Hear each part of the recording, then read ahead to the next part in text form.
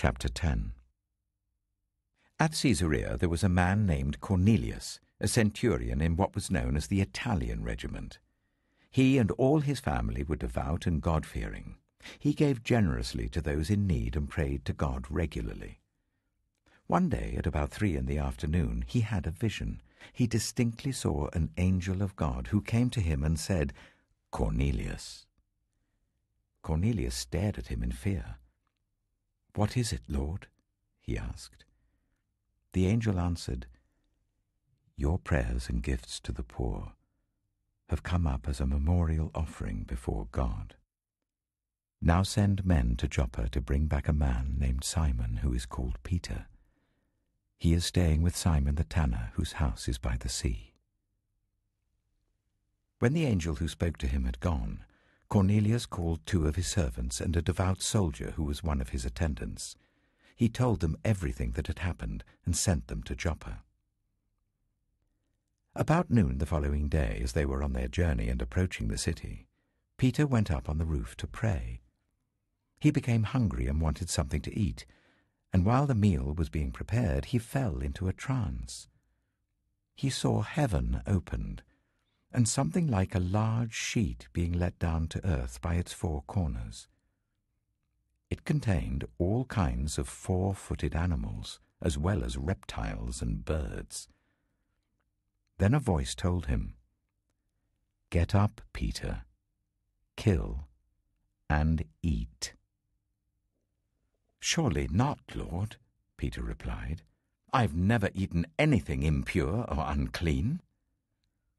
The voice spoke to him a second time. "Do not call anything impure that God has made clean." This happened 3 times, and immediately the sheet was taken back to heaven. While Peter was wondering about the meaning of the vision, the men sent by Cornelius found out where Simon's house was and stopped at the gate. They called out asking if Simon, who was known as Peter, was staying there. While Peter was still thinking about the vision, the Spirit said to him, "Simon, 3 men are looking for you, so get up and go downstairs. Do not hesitate to go with them, for I have sent them." Peter went down and said to the men, "I'm the one you're looking for. Why have you come?" The men replied, "We have come from Cornelius the centurion. He is a righteous and God-fearing man who is respected by all the Jewish people. A holy angel told him to ask you to come to his house so that he could hear what you have to say." Then Peter invited the men into the house to be his guests. The next day Peter started out with them, and some of the believers from Joppa went along. The following day he arrived in Caesarea. Cornelius was expecting them and had called together his relatives and close friends. As Peter entered the house, Cornelius met him and fell at his feet in reverence. But Peter made him get up. "Stand up," he said. "I'm only a man myself."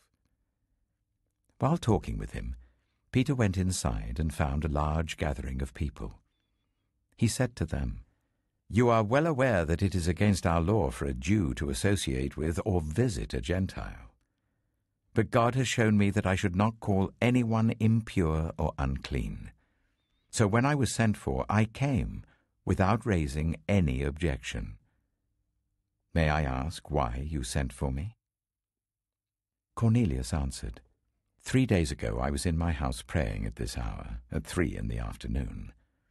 Suddenly a man in shining clothes stood before me and said, "Cornelius, God has heard your prayer and remembered your gifts to the poor. Send to Joppa for Simon, who is called Peter. He is a guest in the home of Simon the tanner, who lives by the sea." So I sent for you immediately, and it was good of you to come. Now we are all here in the presence of God to listen to everything the Lord has commanded you to tell us. Then Peter began to speak. "I now realize how true it is that God does not show favoritism, but accepts from every nation the one who fears him and does what is right. You know the message God sent to the people of Israel, announcing the good news of peace through Jesus Christ, who is Lord of all. You know what has happened throughout the province of Judea, beginning in Galilee after the baptism that John preached, how God anointed Jesus of Nazareth with the Holy Spirit and power, and how he went around doing good and healing all who were under the power of the devil, because God was with him. We are witnesses of everything he did in the country of the Jews and in Jerusalem.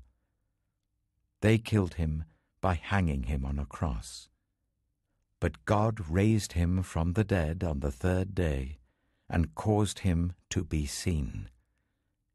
He was not seen by all the people, but by witnesses whom God had already chosen, by us who ate and drank with him after he rose from the dead. He commanded us to preach to the people and to testify that he is the one whom God appointed as judge of the living and the dead. All the prophets testify about him that everyone who believes in him receives forgiveness of sins through his name. While Peter was still speaking these words, the Holy Spirit came on all who heard the message. The circumcised believers who had come with Peter were astonished that the gift of the Holy Spirit had been poured out even on the Gentiles.